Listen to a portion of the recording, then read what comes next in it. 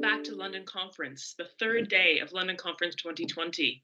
I hope everybody's doing all right. I think this session is going to be wonderful. I'm Kate Spiliopoulos, Head of Events at Centre for London. We'll be getting started in just a few minutes. As a reminder, if you're tweeting about this event or anything else you're seeing at London Conference, use the hashtag LUNCONF20. That's LONCONF 20. We're not using Zoom this morning as we are for our other sessions. The chair for this session, James Crabtree, will be taking audience questions for the Minister through Slido. The link to that Slido is in your morning joining instructions that you should have received this morning. And it's also on the MailChimp landing page and in the YouTube stream, so it should be available to you. Use Slido to ask questions. We're so excited and proud this morning to have Taiwan's Digital Minister, Audrey Tang, here with us. And to introduce her, I would like to welcome Session Chair, who is currently Professor of Practice at Lee Kuan Yew School of Policy in Singapore, former FT journalist and current Netflix star. You can catch him on Bad Boy Billionaires of India. Very varied career, James Crabtree. James, welcome to the London Conference stage. Thank you very much, Kate. It's great to be here. So good afternoon from Singapore, good morning in London, good afternoon to Audrey in Taipei. So we're here this afternoon to talk to Audrey about a range of topics: digital democracy, the pandemic as it has worked out from Asia, protest movements, open government, and what all this means for cities and what London and Taiwan and Taipei can learn from one another. Audrey, if I can ask her to hold up the mask that she has in her hand, is going to demonstrate that Taiwan is in fact a highly functioning society, because Audrey has just been to a real live in-person gay pride march in Taipei this afternoon. So Taiwan is working sufficiently well that you can actually have mass public gatherings, which in soon to be locked down London, I suspect might be a somewhat chastening experience. Anyway, so we're going to talk for about 45 minutes. As Kate said, please do ask questions. We'll leave time at the end of the session to ask questions to Audrey. I want to ask her about Taiwan's record during the pandemic, about her passion for digital government, which is what she does as a minister and has been passionate about even before her career in politics as a coder and technology specialist. I want to talk about urban governance and a whole range of other things besides, including diversity and equality. But Audrey, I think I have to start with the news of the day, if you don't mind. So everyone is obsessively looking at Twitter and trying to work out what's going to happen in the United States. This election is very consequential for Taiwan, given its central relationship with Washington vis-a-vis Beijing. Can you just tell me, I mean, what are people watching it very closely over there? Do people in Taiwan have a particular hope for the outcome of this election, or how does it look from where you are? Well, quite fortunately, there's a 12-hour difference between the U.S. East Coast and Taiwan, which means that we will just go to sleep today and wake up knowing more about the result tomorrow. And so the most of the nail biting in the U.S., especially on the East Coast, is going to occur in Taiwan time tonight. And so we're, I think, spared of a lot of the nail biting. Now, to answer your question more directly, I think Taiwanese people are aware that in the past 4 years, during the Trump administration, there's a lot more strategic clarity when it comes to Taiwan's role in the Indo-Pacific. And we also see a lot of not only the NDI, the National Democratic Institute, but IRI, its Republican equivalent, the German Friedrich-Naumann Foundation, Reporter Without Borders, Freedom, the Oslo Freedom Forum, you name it, being headquartered, either moved from Hong Kong to Taiwan or just started its headquarters regionally in Taiwan. So that's clarity, Taiwan's democratic achievement, and our way of saying no to the false dilemma of public health on one side and human rights on the other, or the social media on one side and freedom of speech on the other. We managed to keep both ends thriving, and that message we sent to Indo-Pacific with the help, of course, from the administration in the U.S. And I firmly believe, no matter what the result of the election is, the next administration will continue this relationship with Taiwan because both sides have identified it quite clearly during their campaigns. Okay, very good. Well, so let's put our American friends and their dysfunction to one side and look instead at the highly functional reaction that Taiwan has had to the pandemic. I mean, arguably the most effective response of any country in the world. I mean, maybe for those in the audience who are just not that familiar with Taiwan, could you give a kind of pen portrait of what it was that Taiwan did right? And given that your particular responsibility and enthusiasm is for technology and digital government, what role did that play in the way that Taiwan has handled COVID-19? The digital is purely a assistive role. The most important technology to counter the pandemic is definitely chemical, namely soap and alcohol hand sanitizers. And next to it, the physical vaccine, masks. But digital does help in a way to spread a message about the correct use of masks and hand sanitation. So this is our official spokesdog for our Central Epidemic Command Center. Name is Song Chai, a Shiba Inu. And this dog is now telling you, you wear a mask to protect your own face against your own unwashed hands. It's an extremely effective idea that's worth spreading because it appeals to rational self-interest. It doesn't say anything about protecting your elders. It doesn't say anything about respecting your community. It says, you know, you don't wash your hands with soap? Well, wear a mask to prevent yourself from touching your own face. And this idea really went viral on the social media. And also when we introduced physical distancing, when you're outdoor, keep 2 Shiba Inus away. And if you're indoor, keep 3 Shiba Inus away. Again, very easy to remember. And so we have a word for it, actually. It's called humour over rumour. And so in the very beginning, we saw that during the pandemic, what was really the difficulty in countering the pandemic is actually the twin of the pandemic, the infodemic. Because when people buy into conspiracy theories and buy into the fear, uncertainty, and doubt as, amplified by the anti-social media. I was trying to not to use that word, but anyway, by the anti-social media platforms, then it becomes almost impossible for science to thrive. So from the very beginning, we adopted a communication strategy based on the daily live press conferences of the medical officers, based on the 1922 hotline, where anyone can call and get their scientific questions answered. But even more crucially, if they have something that our scientists have no answers about, if they report a genuinely new situation on the ground, then the 1922 will also escalate it within minutes to the Central Epidemic Command Center. For example, back in April, in the 1922, there was a young boy calling into the command center saying, oh, you're rationing out masks. And all I get, the young boy in primary school said, all I get is pink medical mask. I don't want to wear pink medical mask. My classmates will laugh at me. The very next day, on 2 p.m. sharp, all the medical officers, including the health minister, wore pink medical mask. And the minister even said Pink Panther was his childhood hero.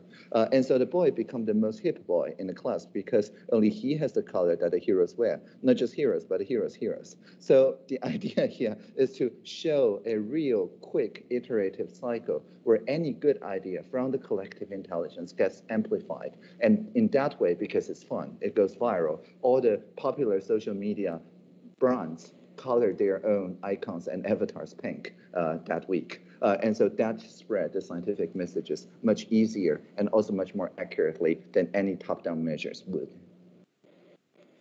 Can you say a little bit more about, so you're an enthusiast for open data and the role that government can play in that respect. And I know that making public information available on mask locations and things like that was a part of what people looked at as part of Taiwan's success. So just say a little bit about that side of things as well.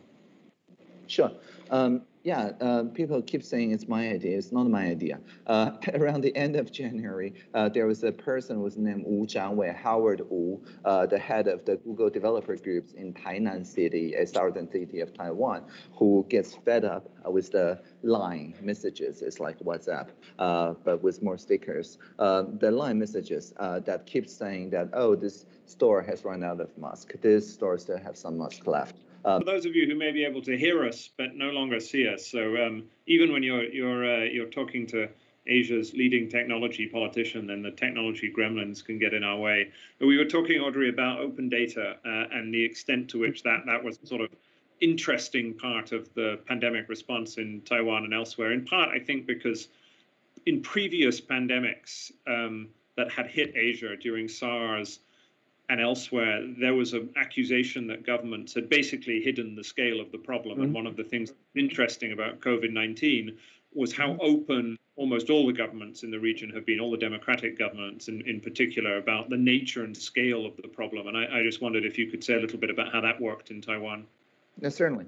So as I was mentioning, Howard Wu from Tainan City devised this way to crowdsource a map where his friends and families can pin on particular places in the map whether there's still mask in stock or not, because there's rumor that says, people are stockpiling masks and so on, and he wants to put an end to it, at least for his vicinity and friends and families. Well, the thing is that he appeared on national news, so everybody is using his app, and the next thing he know, after returning from lunch, he owed Google $20K US in API usage fees. So he has to take the web service down and ask the Gov0 community, the G0V community, Taiwan's leading civic technology movement, what to do. And of course, when people in OpenStreetMap and other communities started to help him, I'm also on that chat room. So I showed his work to the head of the cabinet, to our premier, and said, we need to do a reverse procurement, meaning that they already have the spec, they already wrote the app, and we need to keep the resource running, namely publishing the real-time availability of all the medical mask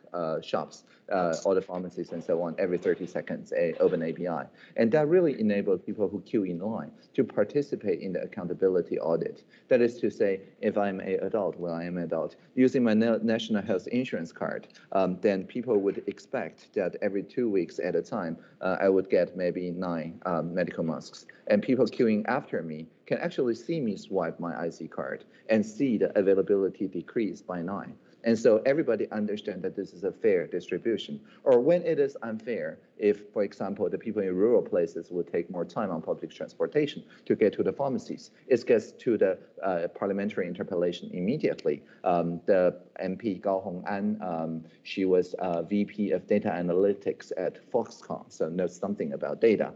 She says to the Minister Chen Shizhong, based on OpenStreetMap data, that the distribution looks fair on distance, but it's not fair on time. And the Minister Chen did not defend the policy at all. He simply said, a legislator teach us. And we started co-creating. And the very next day, we introduced pre-ordering and 24-hour pickup from convenience stores and a more fair rationing strategy. And so this is really trusting the citizen and the social sector to co-create the entire distribution mechanism with the key on real-time auditability. Very good. I want to sort of take a bit of a step back. So again, many of the people in the audience may be less familiar with Taiwan and its politics than certainly you are. Could you just give a sense of how you yourself got into politics? So your party is has a particular position in Taiwanese politics, but you have a particular background as well in technology. How did you come to be Taiwan's digital minister? What was your path there for those who haven't met you? I'm nonpartisan. I'm not any party member, but when you say my party, I did publicly endorse a new party that's set up just last year. It's called a Very Happy Party, or I think the official English name is Can't Stop This Party. And it's founded by quite a few popular YouTubers and comedians, very fun people. And their party logo is the YouTube logo, but with the triangle pointing downwards.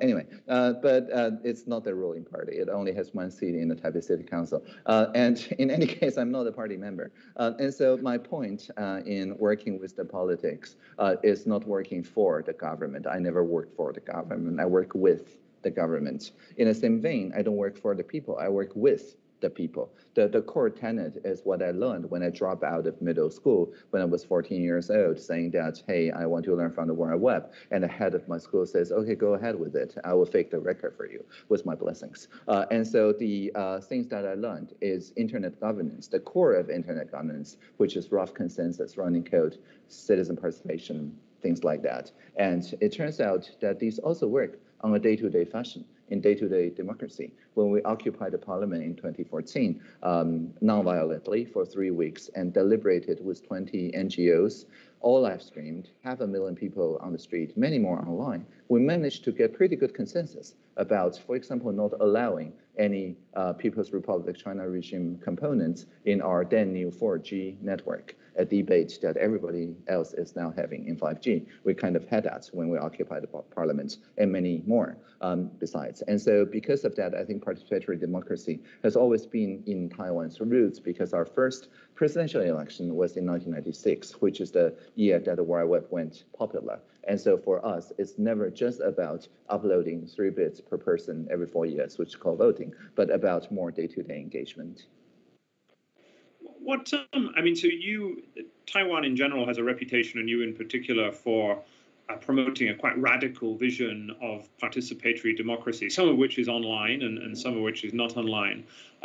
Say a little bit more about that for countries in the West who, I mean, not thinking again about our American cousins, but also in the UK, who are anxious about the state of our democracies and looking for new ideas about how they might be reinvigorated. What can be learned from Taiwan's experiment from the 2014 Sunflower Revolution through until today? Mm-hmm. Yeah, I think the 3 pillars I just mentioned, fast, fair, and fun, they can be learned kind of quite independently of each other.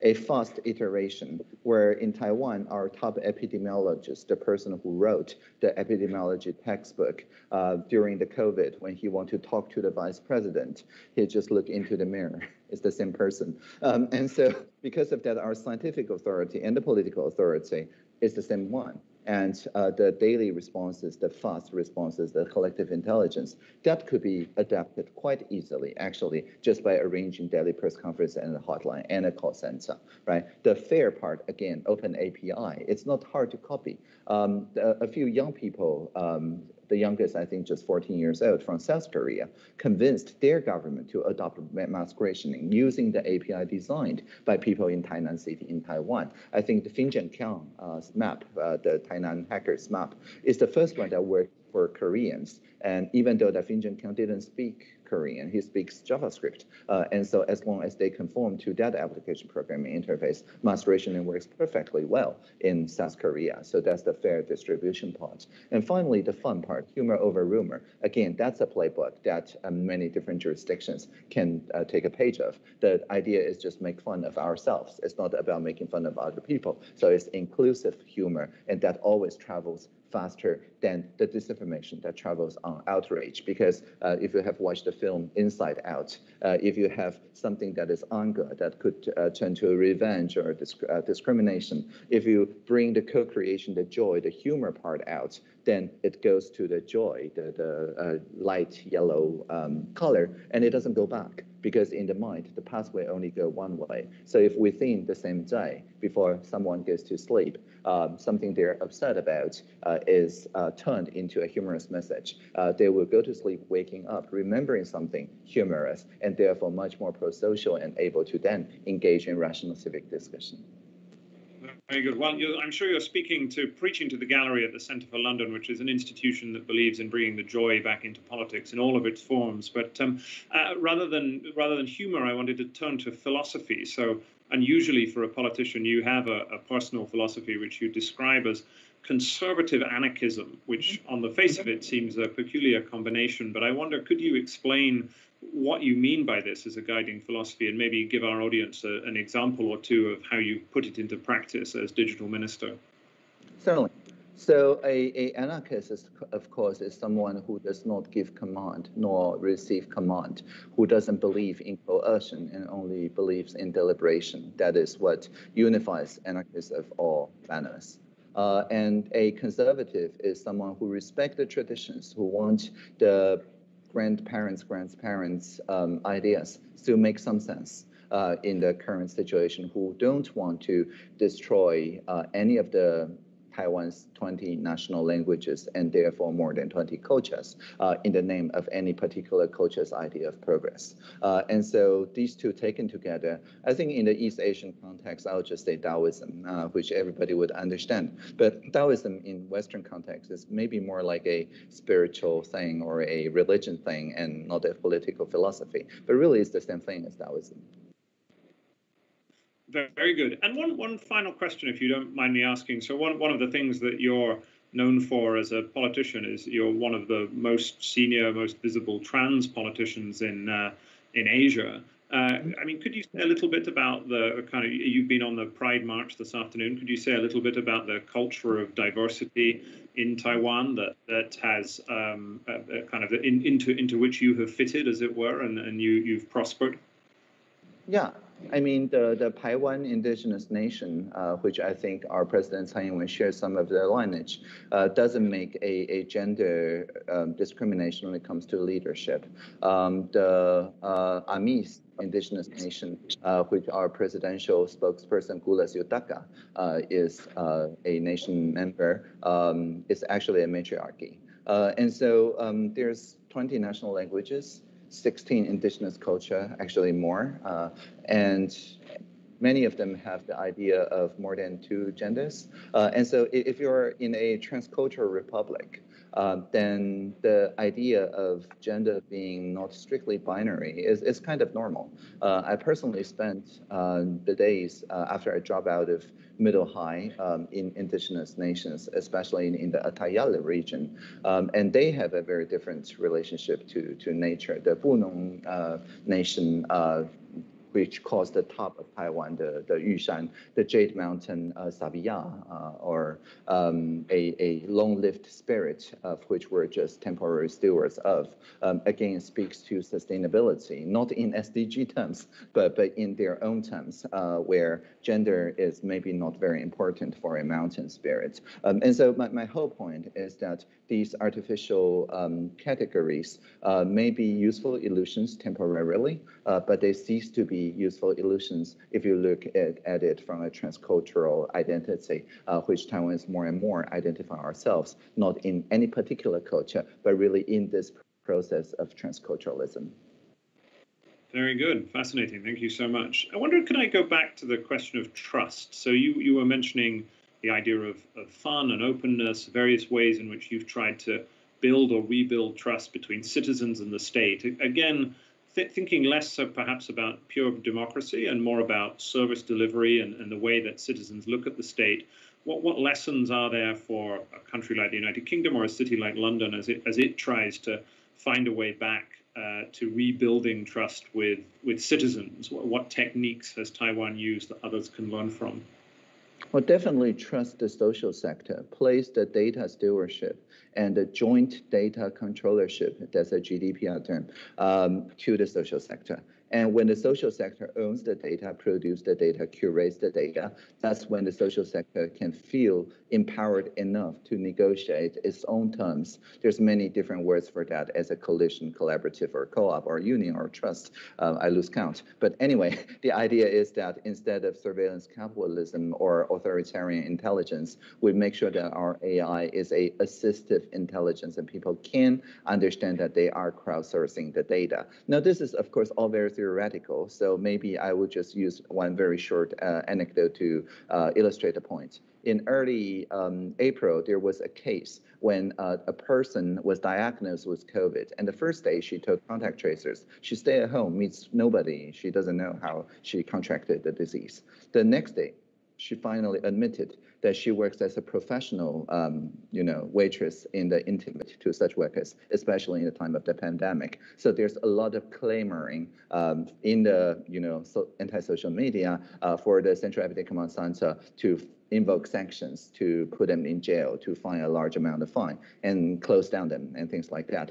But all it would do, had we gone that way, is to force them to go underground, as in the prohibition area, and make the pandemic even more unpredictable. And quite fortunately, we understood the idea of federated data controllership, and the CECC people, some expert like Philip Luo, worked with HIV plus communities for decades. And so we devised a real contact system. As long as people could be contacted in case of transmission, they don't need to collect their real names, and none of the data need to be submitted to the state. And so we just explained the physical distancing rules.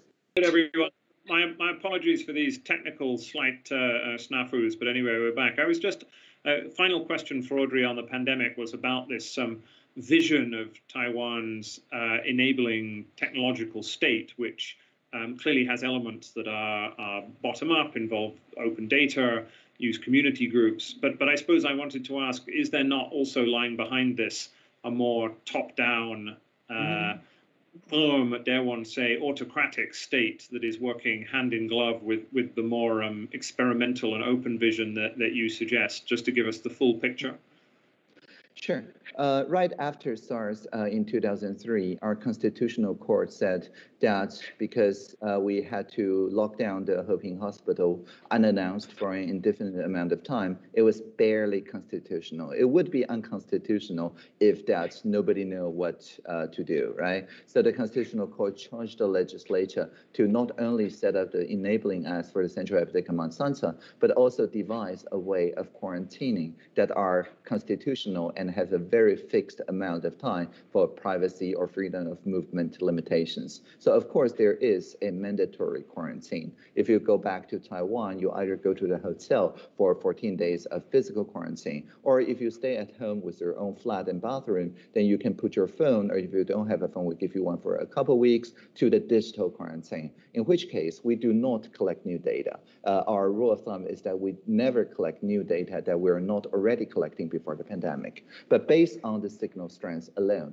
the telecoms know to a 50-meter radius degree whether your phone has broken quarantine or not. And so if the phone has escaped out of that area, then the medical officers and you got a SMS automatically. It's the same thing as a earthquake warning or a flood warning or forest fire warning, except of course that the medical officers, if they actually found that you broke the quarantine, then instead of the 30 euros per day stipend that we pay for your collaboration, you pay us back in 1,000 times that as a fine, so you can fund 1,000 more people. And of course, this is mandatory. You can't opt out of it. You either go to the physical or the digital quarantine. Very good, very good. Let's broaden things out away from the pandemic to a few other questions that I think might interest our audience here at the Centre for London. One of which is about the future of cities. So Taipei is one of Asia's most vibrant cities, certainly one of its most vibrant democratic cities, attracting business from Hong Kong, generally seen as a kind of bastion of freedom around the region. There's been a lot of talk about the decline of cities in the aftermath of COVID-19. I wondered, how does that look from a city like Taiwan? Is that same narrative about cities coming under pressure present in Taiwan? And how do you see the future of urbanization as viewed from East Asia? Yeah, once the high-speed rails in Taiwan begin functioning, the entirety of Taiwan, or at least the west side of it, functions like a larger municipality. From the northmost city of Taipei to the southmost metropolis of Kaohsiung, it's just 1 hour and a half of high-speed rails. And so it's all very much connected together. When people in Tainan made those medical mask availability and so on, they never need to travel to Taipei because we always know that they're just 1 hour away in high-speed rails, and the video works quite well anyway, because in Taiwan, unlike other places, broadband is a human right. So anywhere in Taiwan, if you don't have 10 megabits per second for just 16 euros per month for unlimited data connection, it's my fault personally. And so because of this, the urban landscape feels very diverse. There's not much urban-rural distinction when it comes to the western side of Taiwan. Of course, the mountainous part, the indigenous nations, the more remote islands and so on, of course, offers the cultural diversity, and in fact is where the First Nations of indigenous people kind of rely on. But in the western side, I think is merging into a larger kind of super metropolis. And so in a sense, that vision of a kind of East Asian urbanization is not being, people aren't questioning that because of the pandemic. That moves on as it has before. The sort of the fact that the future will continue to be urban as it was before? Well, I think in Taiwan, the point here is that we never had a lockdown. So even if we delayed the opening of schools for a couple of weeks to secure the mask and the hand sanitizers, we never really stopped the schools either. So I guess Taiwan is in a somewhat different path. And we're looking at people, not a new normal, but rather the old normal augmented digital.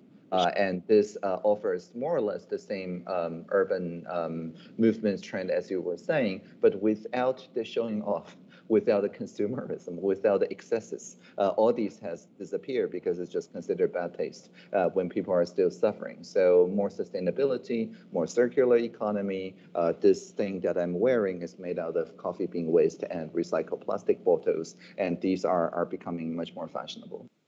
It looks very fashionable, I must say. I need to get myself one of those. One final question, then we're going to go over to questions from the audience. We've got some interesting ones, which I'll try and rattle through in a minute, which is about China. So I think one of the ways that Taiwan is most visible on the global stage is because of its tense relationship with China, and it would be interesting to hear you say something about that. But I was particularly interested in the way in which technology is being used to unite anti-Chinese or anti-authoritarian movements around Asia. So the Hong Kong street protests in Taiwan and in Thailand, it's now called the Milk Tea Alliance. I wonder if you could say something about that and whether you see technology in these democratic movements as having an important role to play as people grapple with the rise of China as a phenomenon. And then I'll go to questions from the audience. Yeah, I think the Milk Tea Alliance is fundamentally about open innovation, right? The milk could be soy milk, right? It could be any kind of milk. It could be rooibos, far as I'm concerned. When we're talking about bubble tea, it doesn't matter whether the tapioca is black or white. And so the whole thing about the Milk Tea Alliance is about the affirmation of plurality and affirmation instead of a technological singularity or an authoritarian singularity, that we're happy about plurality. We're happy about a internet of beings, not just things. We're happy about collaborative learning, not just machine learning. We're happy about shared reality, not just isolated virtual realities. We're happy about making the state transparent to the people, not the people transparent to the state. As you rightly pointed out, that is stark contrast with authoritarian intelligence. Ours is of a assistive intelligence. Very good, very good. Let me turn to a few questions from our audience here in London, or not, I'm in Singapore. But here's a question. So Richard asks, does Taiwan engage in participatory budgeting? And if so, how does that work in Taiwan? Yes, it works in many levels. City councilor level works in the municipal level. There's the PB.Taipei on the district level in the Taipei city, and arguably in a national level with the regional revitalization plan. And so, yeah, we have PB in all levels. And so Ben Rogers, the director of the Centre for London, also asked a similar question, which is, what about neighborhood and local government in Taiwan? So he also asked about participatory technology, but in a sense, is Taiwan's system of government, is it centralized as in the UK, or does this vision of decentralization extend to local government as well? Yeah, the 6 kind of autonomous municipalities all have their own system of direct participation. In fact, at the end of the year of Sunflower Movement 2014, specifically the mayor of Taipei, Kuan, and also mayor of Tainan, Lai Qingde, now our vice president, both campaigned on an open government direct democracy platform and won because of it. Actually, at the end of that year, anyone who was against citizen participation lose their election. And so it's a very hip thing to say and do.